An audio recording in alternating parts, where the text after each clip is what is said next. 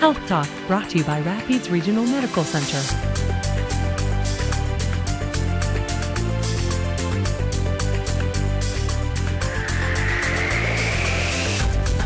Whooping cough vaccines, also known as Pertussis vaccines, aren't just for kids.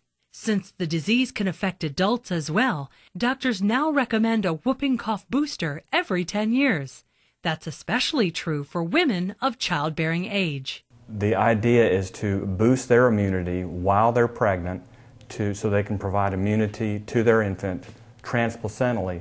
But if they haven't received it during their pregnancy, even postpartum, as soon as they possibly can, if they're breastfeeding, they'll be able to transfer antibodies to the baby through the breast milk.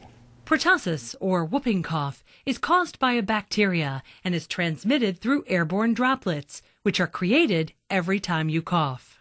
Adults can have full-blown pertussis, but the largest vector of children are the ones less than 3 months old before they've received their first vaccine, and they're going to get the sickest. But in 2012, the United States had its most severe pertussis epidemic in half a century, with 42,000 reported cases. First of all, there's significant waning immunity.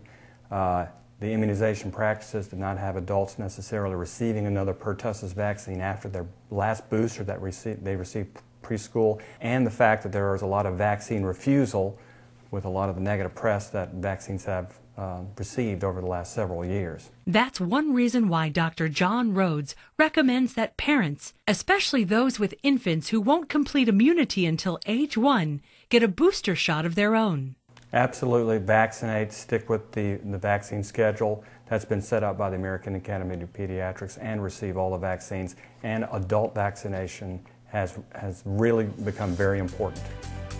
For a physician near you, call 877-801-8441.